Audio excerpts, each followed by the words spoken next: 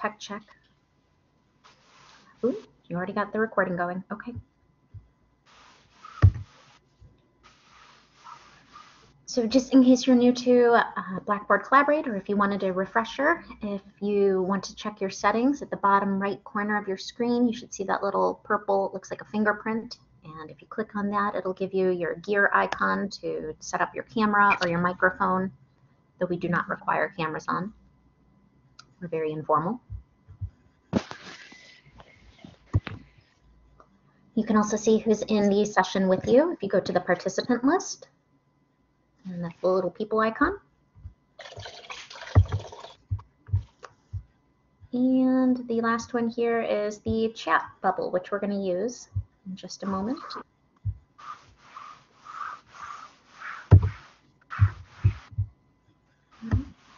Well, my name is Megan Holt, and I'm an online teaching coordinator in the Center for Innovative Teaching and Learn. And I think I've met both of you in the past, but just to give you a little bit of background on me, I started out teaching English composition, and then I moved into academic advising, and now I work as a staff member to support our faculty. So I can give you a little bit of perspective on just about every angle.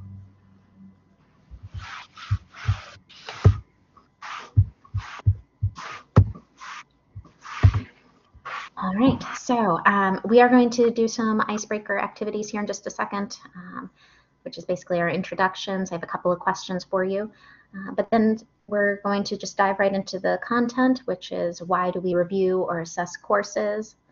What are the quality essentials, since that is our topic of the workshop?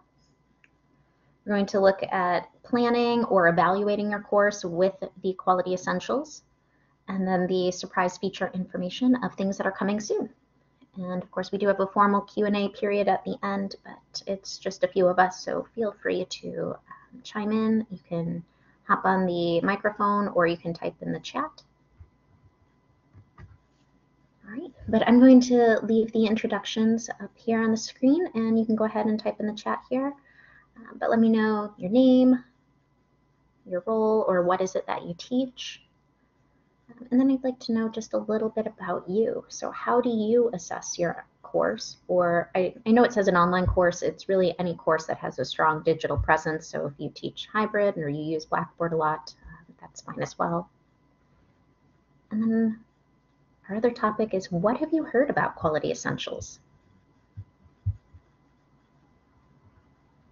So I'm going to let you type for a couple of moments.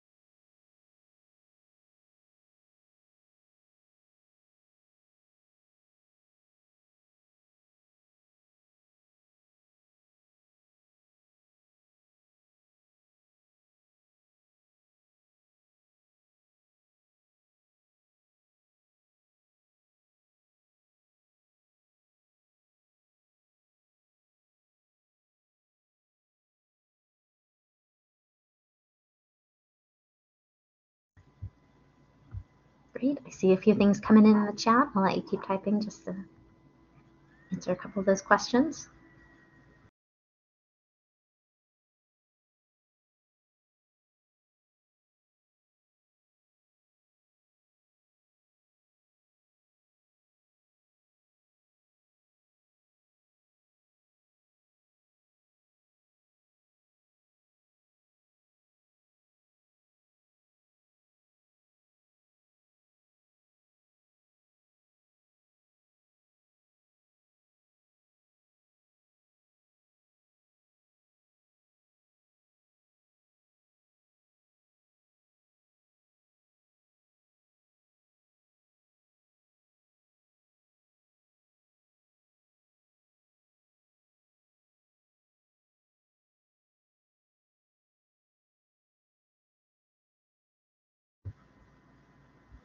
Great, I see some introductions. So Lynette is with ETRA,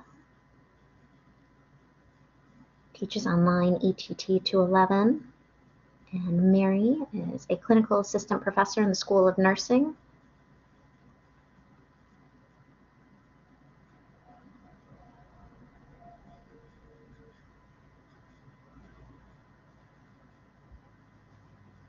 Wonderful. Do either of you want to come on the microphone? Would that be easier? And you can let us know, how do you currently assess your course, or what have you heard about Quality Essentials? Maybe you haven't, I'm not sure.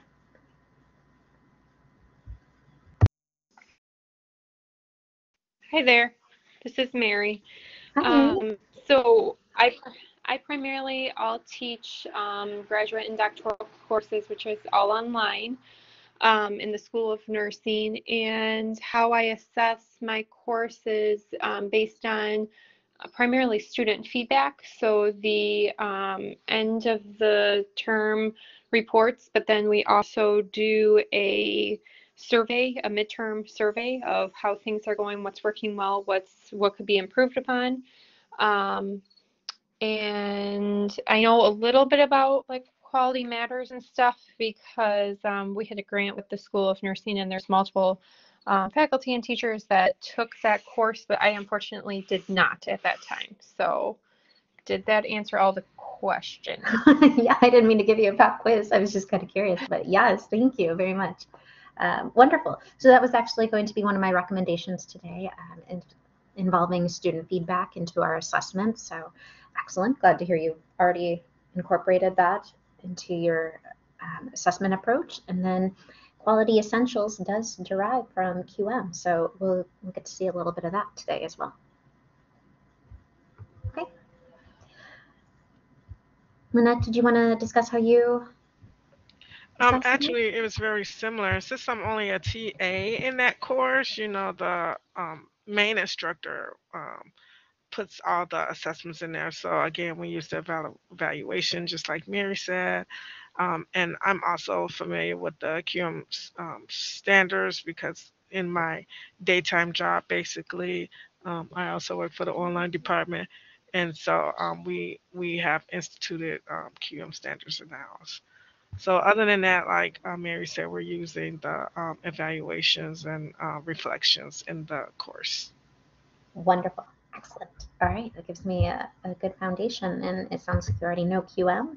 So I think that'll give you a good preview for Quality Essentials.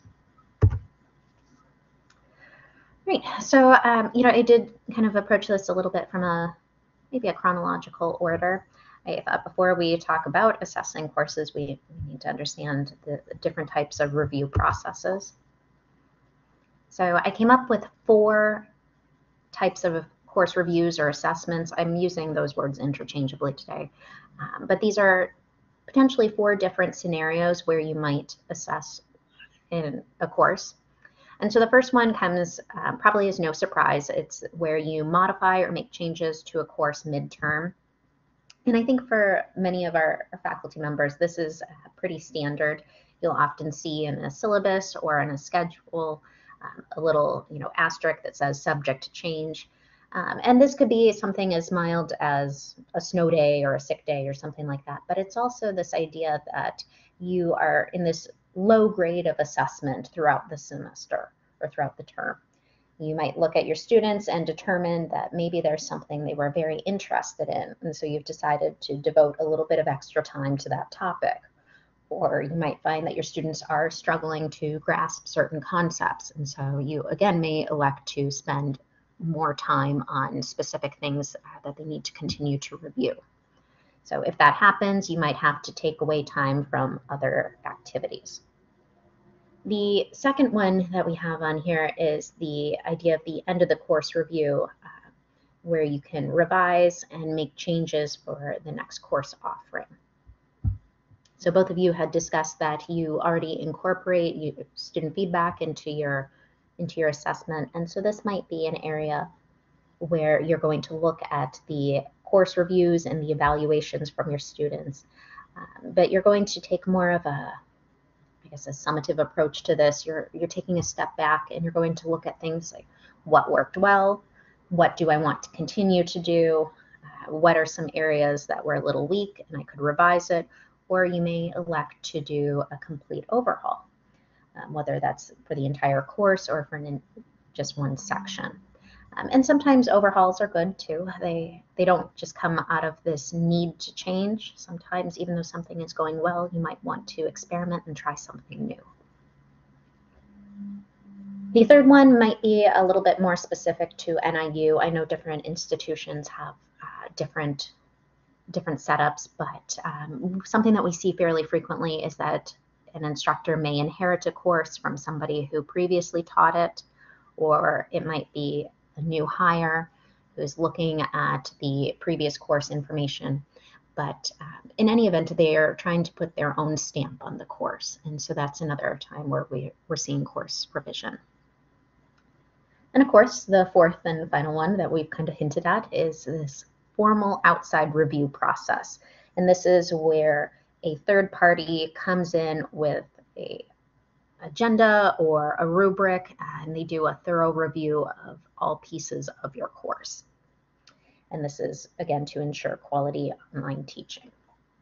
So I think that covers probably the 4 different types of review, and we can still use Quality Essentials for any of those scenarios. So now I do want to hear from you again, and this is one of my favorite questions because it is based on opinion. But how often do you think you should revise your course? And I know you may say, well, it depends. If it would help, maybe we can structure this as if you were going to teach at NIU for 20 years and you knew that this course was yours, how often would you revise it? Well, minor revisions I would do every term, but overhaul or redo needs to happen every couple of years, maybe every 3 years. Every 3 years? Okay. But And but how did you arrive at 3 years? Because I think courses get outdated so quickly. But again, I would, still recommend them updating everything each term, like articles. Make sure those are not outdated. Case studies, things like that. Those particular things should be, I think, updated every term, or make sure they're relevant, so students could be working on things or reading things that's definitely that they can relate to. But three, and when I had worked before at another institution, we did 3 to 5 years, but we found that 5 was a little bit too long, so moved it down to 3 years. Great. Okay. Thanks, Lynette. Mary, did you have any thoughts on that? I feel like, sorry, I have a hungry child. I feel like it depends on the course and the course content, especially in nursing and with development in like the medical field, depending on the course. It could be updated even yearly, depending on guidelines and when things come out, certain aspects of a course.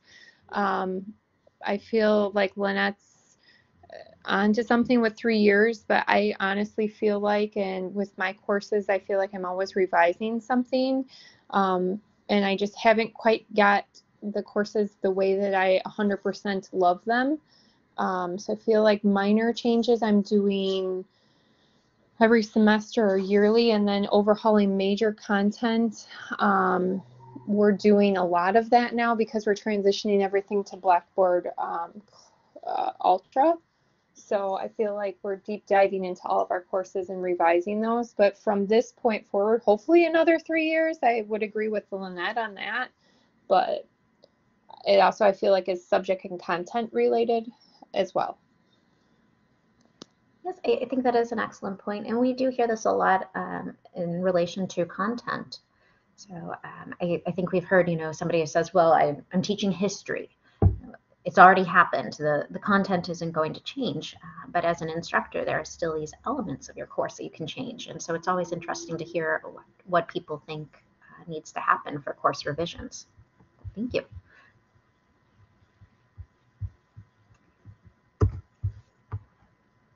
So I thought I would take this moment to introduce QM, and it sounds like both of you know QM, but again, it stands for Quality Matters, and they are a nonprofit quality assurance program.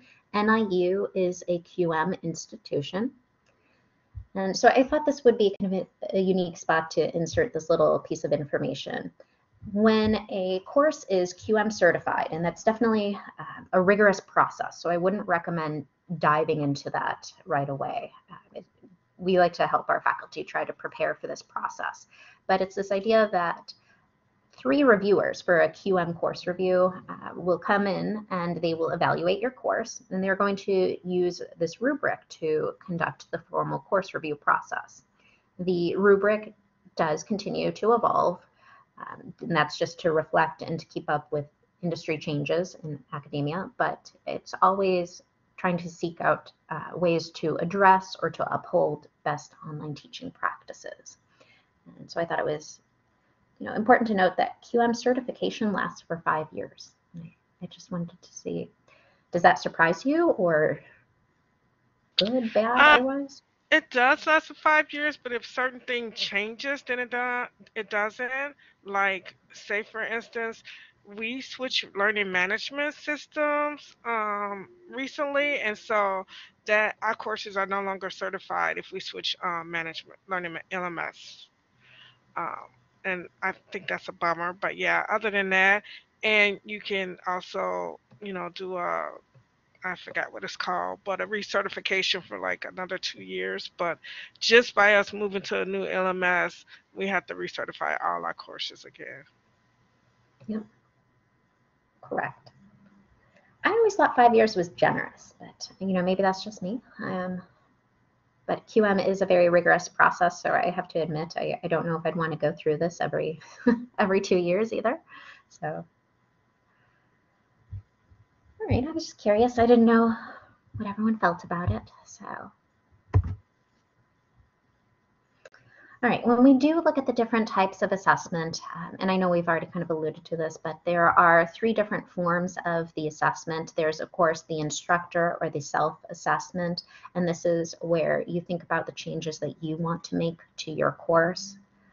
And this is often governed by your knowledge of the field, but also if you've taught the course before, then you have an idea of maybe what worked well for your students or what needs adjustment. The other type of assessment is the student assessment piece.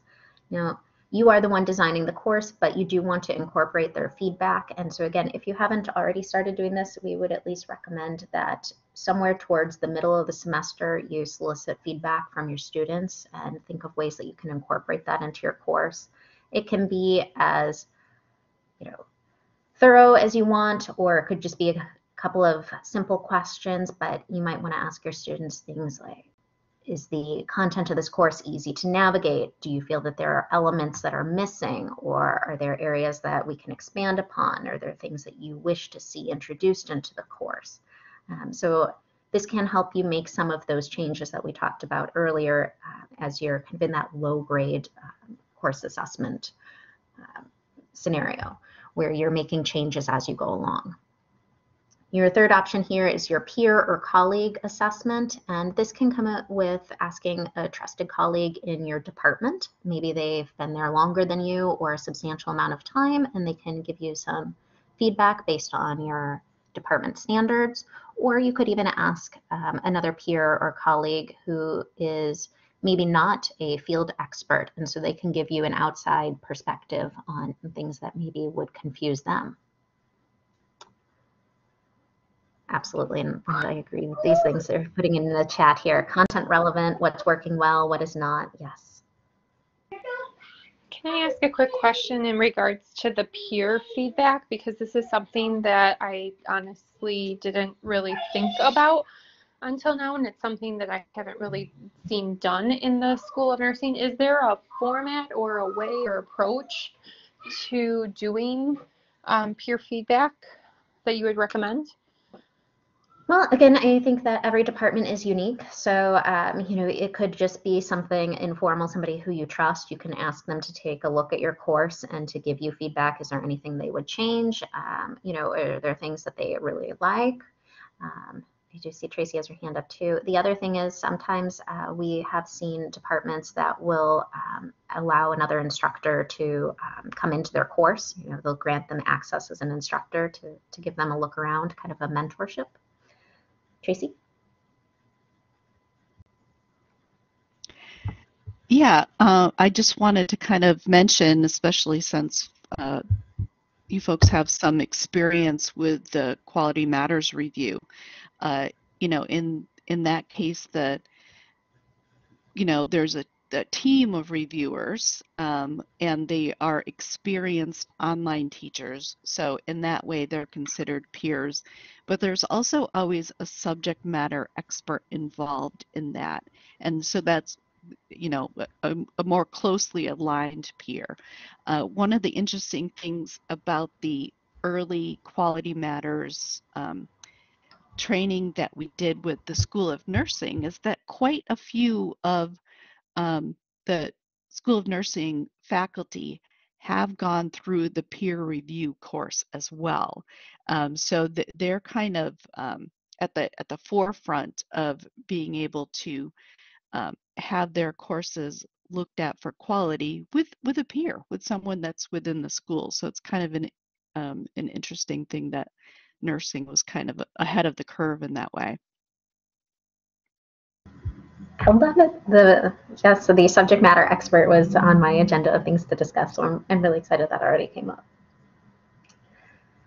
So yes, I think you could ask maybe in your department who is QM peer reviewer. You could ask around and see who's already achieved that certification status. They'd probably be an excellent person to come in and to review your course. And you could add them, you know, after maybe a course has ended, as opposed to maybe while it's live. That might be less stressful for you. So that's certainly something to think about. But you could enroll them as a course instructor so that they can view all of your content. Can I piggyback on that? Yes, Um, please.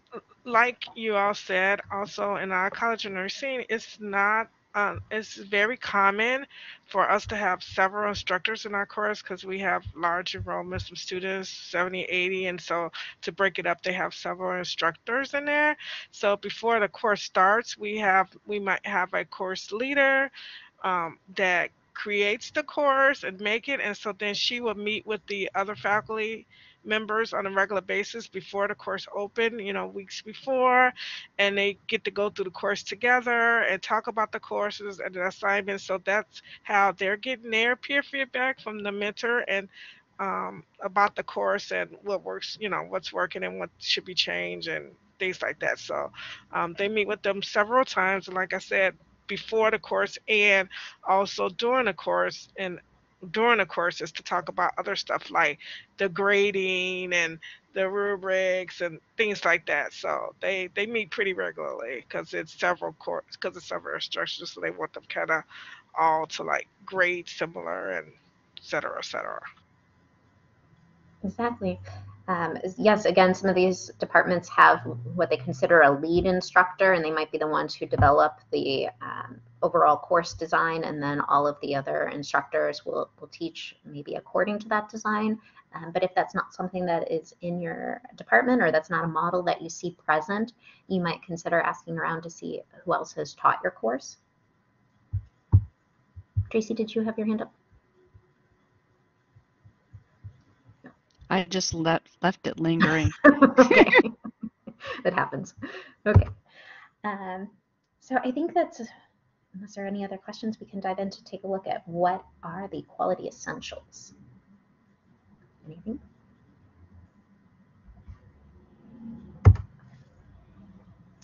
So we do have kind of this blanket statement, and quality essentials are derived from quality matters. But again, it is our commitment to course quality. So these are going to be the research-based standards that are used to design online and hybrid courses and to assess online course quality at NIU. So I know that's very generic, but we'll take a look at this specifically, what this means. All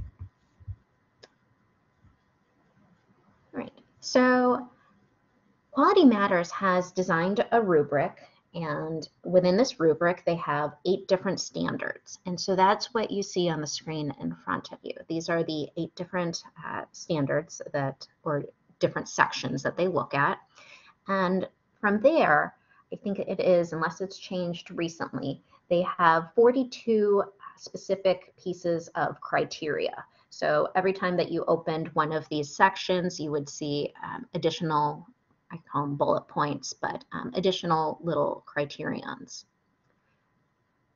So that's a lot to look at. That's a lot to go through. And so Quality Essentials was derived from this.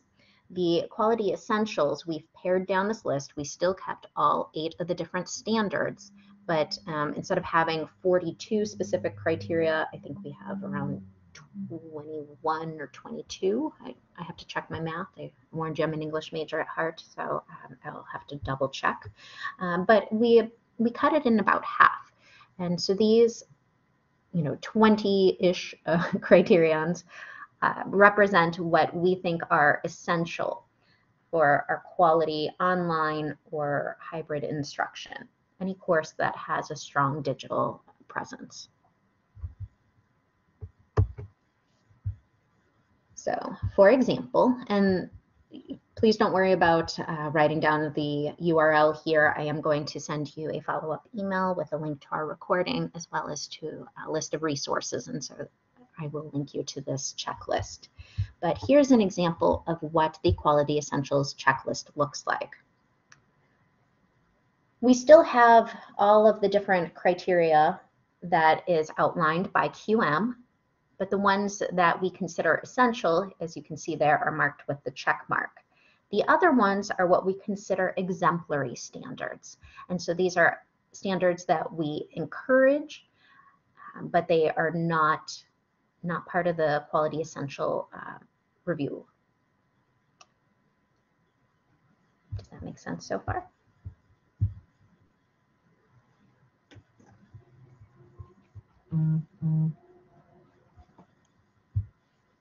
Okay.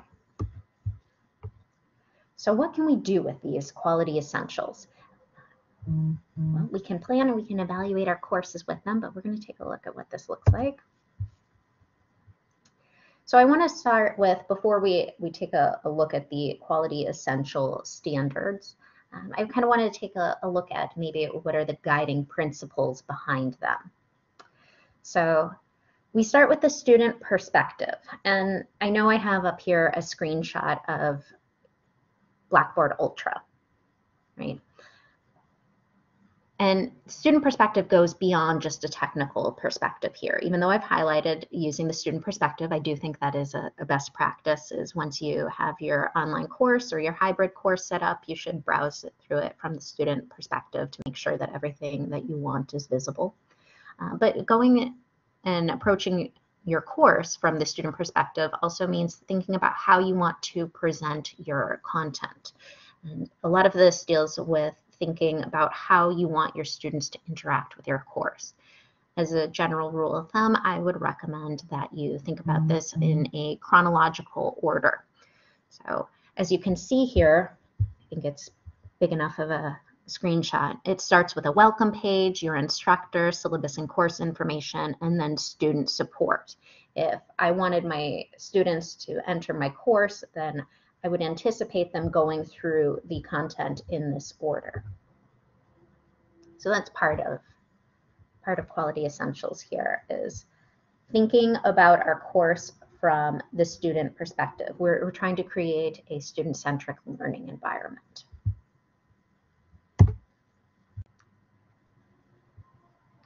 The other idea here is to focus on learning objectives. Now, since both of you have interacted with QM, you may already be aware of this, but they do ask you, if you ever go for a formal QM course review, they will ask you, are your learning objectives for the course department mandated?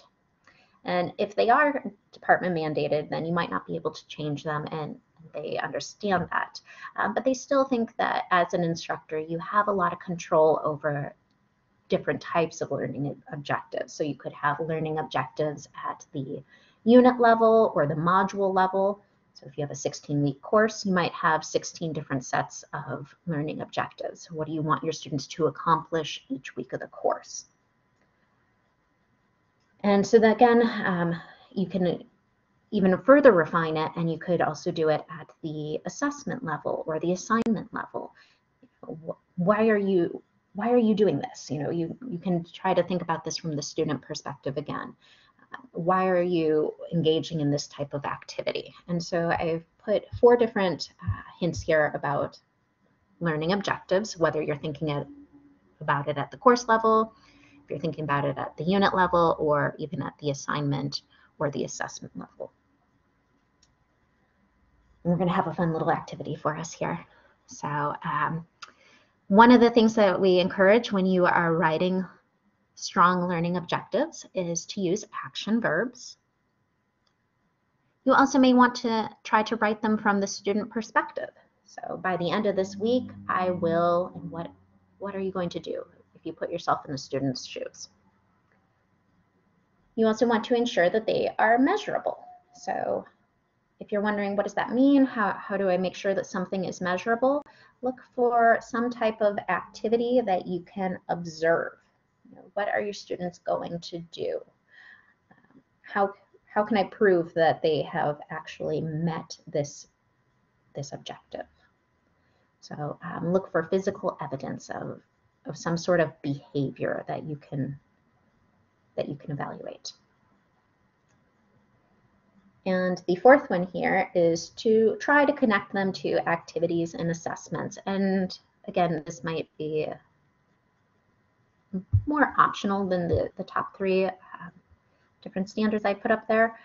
This might deal with mapping and showing how specific activities connect to overall learning objectives, but it's always something good to aspire towards. So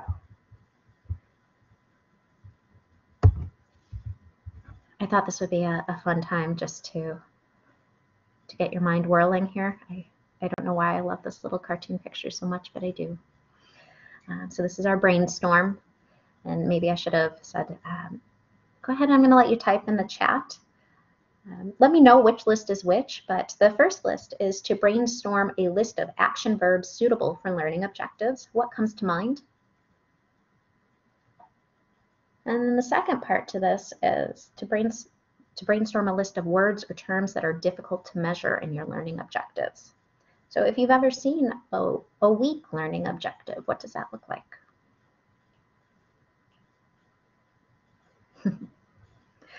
Thanks, Lynette. So I'm going to let you play with this. I think it's a good exercise. I think this dictates a lot of what QM and also Quality Essentials looks for.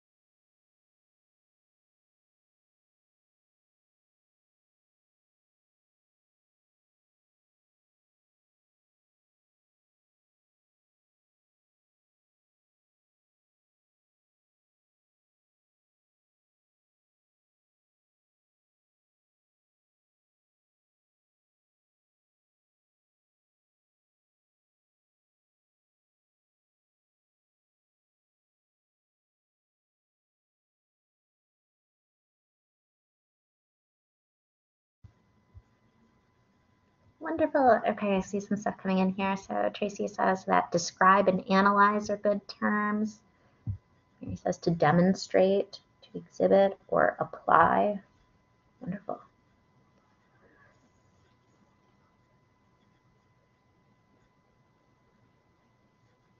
I think there's a lot of different words that we could use here. Mary has planned, to utilize, to formulate. Absolutely. To discuss, create, evaluate. Any of these I think are good objectives to start with.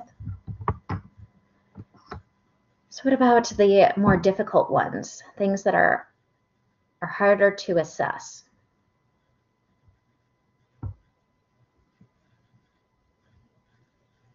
to know.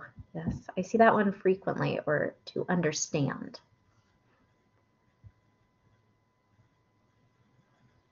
And Tracy also said to appreciate or to learn. Those are hard to measure. To interpret, absolutely. We don't really always know what's going on inside our students' minds. I'm not saying we don't want them to understand or to learn, but we would have a harder time assessing that and truly evaluating it, say on a grading rubric. Great. All right, so my third guiding principle, I think it's my final one for this section, is this idea of facilitating interaction with your students. And this is also a major theme for, again, both QM and quality essentials. But there are 3 different types of interaction that we can facilitate. So there is this interaction between the student and the instructor. And I always like to refer to this idea of set it and forget it, which is what we want to avoid.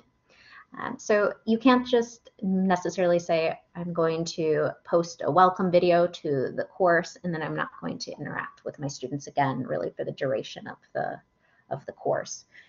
Facilitating interaction in all 3 of these groups is something that is ongoing and is present throughout the duration of your class. So you do want to make sure that you are interacting with your student throughout your class. You're going to want to probably have different forms of interaction with your student. The second group here is interaction with peers. And that's where you are asking the students to get to know one another, maybe to work collaboratively on a project or an activity. And the third one is this idea that you need to facilitate interaction with your students and your course content. And again, there is an emphasis here on variation in all 3 of these kind of categories. With the instructor and student interactions, you want to think of different ways that you can communicate. If you have students who are interacting amongst one another, how do they do that? What are the different forms in which they get to work with each other? And again, for content, we want to think of different types of content that we can introduce into our course, whether that's text or audio or video, or just a variety of resources, maybe from different authors. So, at which point you may be wondering, well, how do I add all these elements into my course? And so I would say you might want to utilize your resources that are readily available. And I have 2 of them for you. And again, I will follow up with an email to you with these links. One of the first resources that I wanted to bring to your attention is this idea that you can request a Blackboard course template. So the Blackboard course template, if you have not heard of it, is highly customizable. Lynette loves templates. Excellent. So we have created a template for you that is not field or discipline specific. It's just a method of organization, and it often, well, it does exemplify our best teaching practices, but it often meets a lot of the criteria that is outlined by Quality Essentials. So it is, again, fully customizable. So if you have a slightly different order or sequence to your course, of course you can change things. If you have additional content that you want to bring in, you can add to the list that's already provided. But it is a nice outline for anybody who is starting to build their online course. So you can request this from the CITL department, but as you can see on the screen here, it has things like a welcome page, and we've included placeholders for important information. Placeholders for where you might put a schedule, a placeholder where you might put your syllabus, a placeholder where you might put a welcome message from the instructor, that type of a thing. It also has some links to resources for your students, which again is an excellent place to start. And if you have additional resources that you want your students to have access to, you can just kind of keep growing this list.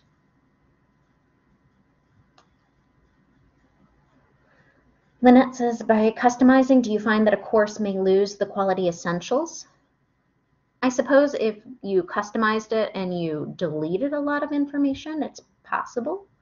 But I think most people will look at it as an opportunity to add to as opposed to delete. But you know what? Anything is possible. So one of the resources, Lynette, that we have in there is it gives student resources, and I don't know if you've looked at it at all, but it does point to Blackboard Assist, which is a great place to send our students for a variety of the things that you're listing there, such as like to the Writing Center or things of that nature. But certainly you can continue to update it and add to it. I think during the pandemic, I had an instructor who was making sure to include resources about where to find free mobile hotspots, or I think there was information about a food pantry, and just making sure that their students' basic needs were met. So, in that sense, I certainly don't think that you would detract from the quality essential standards, but I guess if you deleted everything, well, it could happen. Did that answer your question? Okay. The other resource that I wanted to highlight is we have a page that's devoted to regular and substantive interaction. And this is a federal requirement for online courses. And we do receive a lot of questions about this. What does it mean to have regular and substantive interaction with my students? But I really do love this webpage. There's just a lot of information and very practical tips in here. So they talk about what does it mean to have frequent and consistent communication with students. And they, again, give you some very specific tips on what you can do and how you can reach out to your students and how you can meet this requirement. So I definitely would take a look at this. Some of these things, it sounds like you're already doing in your courses, but it might give you a couple of ideas for something new you could try. Great. And Lynette says, we've put this section in our syllabus template and have check boxes on what is used in your course that instructors have to check. Excellent. I love that.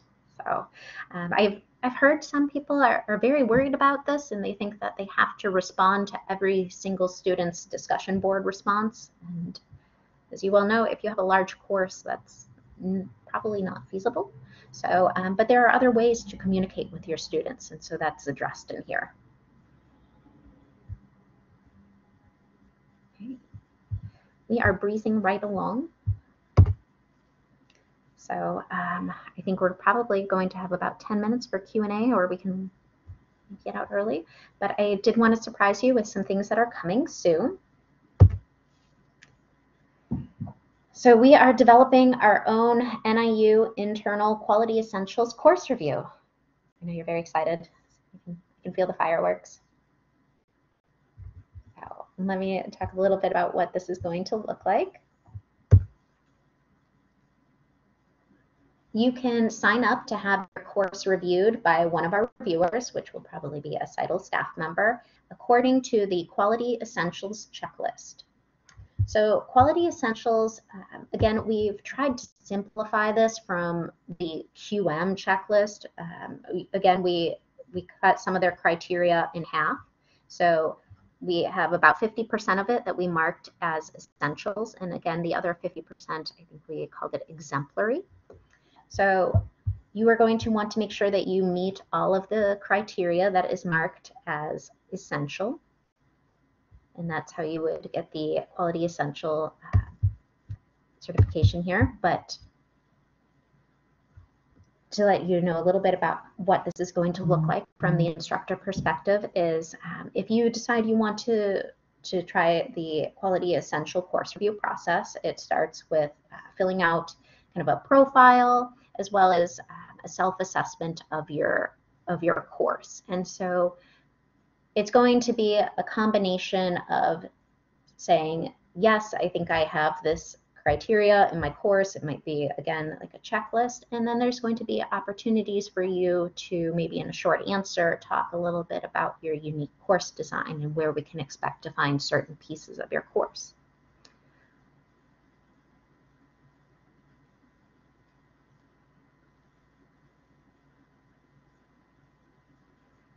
Lynette, I will get to your question here in just a moment. Once you've finished your own self-assessment piece, then that's where you get to invite a reviewer to tour your course and to review your assessment. And the course reviewer is only going to use the Quality Essentials checklist. And so they're going to determine if you've met all of this criteria, and then you will receive customized feedback. And I haven't forgotten about you, Lynette. I'll get to you in just a moment. So again, I just wanted to provide you with an example of what this could look like. So again, remember the QM had 8 different standards, which we've still kept. So one of the standards is assessment and measurement. And so these are the different 4 components that we've deemed essential. So we would be looking for maybe, all 4 of these pieces in your course. The exemplary, again, is optional or encouraged, but not required. Okay. And then what would happen? So if you complete the Quality Essentials course review and pass, and don't worry if you end up you did not meet all of the criteria on the first go round, you can have it re-reviewed after you revise. But these are, again, more details to come, but we're looking at some public recognition for your hard work on your outstanding course design and your course quality. We're looking at some micro credentials, things like a badge. We are letting instructors know that this is something they can include if they're part of the tenure review process. What are your accomplishments? What have you done? This is a great thing to include kind of on your resume. And then we also look at it as preparation for the QM course review and other types of assessments. And so I think we also have the Blackboard exemplary course program review. And so there are benchmarks. You can continue to get recognition for all of your outstanding course quality commitments. And Lynette, I didn't mean to cut you off there. So I wasn't sure about your question. Would you mind coming on the mic? And if you can clarify them. I was just saying we have some similar things that's going on here, and I was just wondering, like, say for instance, when we review a course, and how you say what meets or not, or and put recommendations, because anything that doesn't meet, you definitely have to put a comment and a recommendation on what can be done to make it meet the standards. But sometimes after it's reviewed, all action may not be taken in the course. And I was just, wondering, if the action is not taken, is there what happens, or, they just like don't get the badge or stuff like that. Or... I think Tracy's jumping here, so I'm going to let her. Okay, go ahead. No, sorry. There's many different ways that you could meet these standards. And so, having done the reviews both informally and for QM, sometimes there's that recommendation of, you may want to create a course tour of your course so that students understand the navigation. Well, if you decide not to do that, that's fine. You could still meet the standards. You may just do it in a different way. So maybe instead of a video course tour, you're just going to do some step-by-step instructions on how the course is outlined. So there are different ways to do to kind of meet these standards. So it's not that you absolutely have to do what's recommended. And you can take the recommendations, improve your course over time, and let it stay like that. But I will say that if you're going on to further either a Quality Matters recognition or Blackboard exemplary course recognition, those folks, that's what they're going to be looking at. And so that's why we're sort of doing our best to prepare you to go to the next level. So does that make sense? Like, it's not that you have to take every single recommendation. And certainly there can be some back and forth about, oh, well, this is how I meet that recommendations, you know. So it's definitely that process where it's just, you know, when we're talking about the quality essential reviews, it's very much a back and forth and, hey, try this, you know, and it all works out. So I'm glad it's making sense for you, Lynette. And just to add to what Tracy said, part of how we came up with quality essentials when we decided how we were going to pare down the list of QM criteria is we looked at things that might be what we consider, you know, something that needs to be reviewed by a subject matter expert. And in those instances, we listed them as exemplary standards. We tried to keep the ones that were a little bit, you know, less subjective as the essentials.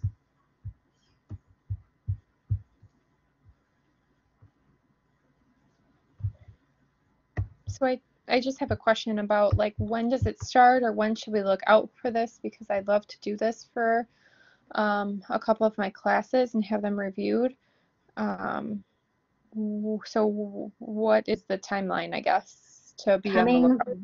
Coming soon, our goal, which I know we always say our goal, is, you know, maybe nothing is ever set in stone, but we hope to have this out in October.